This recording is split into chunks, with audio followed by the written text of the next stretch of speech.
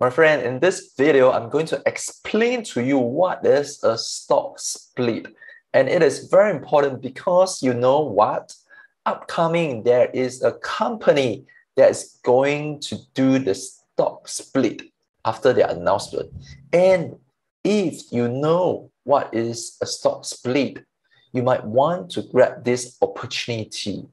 Latest update from Google. If you realize in the news, right, this is Feb. That means just last week only, right? They announced that they are going to do a 20-for-1 stock split. Okay, and what does that mean? Having a pizza, right? It's a one whole piece of pizza, but this one whole piece of pizza it is very expensive. Maybe it costs about $300, right? One whole piece of pizza. So not a lot of people are willing to buy this one whole piece of pizza.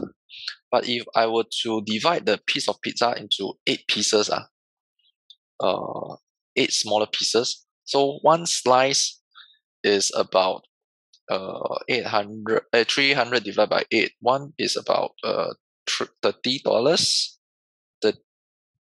About $40 plus minus about $40. So one slice is $40. So maybe more people are willing to try for that $40 for one piece of pizza. Okay. But on a whole, the whole piece of pizza right never change. It's still that one whole piece. Just that I'm able to feed 8 people with the 8 piece of pizza, and I still get back 300. So this is what it means when they do a stock split.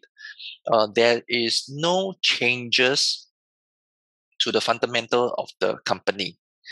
What they do is just to divide the share price into smaller pieces like the pizza so that more people can invest in. Right now, Google stock price is about close to 3,000. I think it's 2008. Let's say 2009. One stock is 2009. Not a lot of people are willing to buy or invest so much to buy that one stock.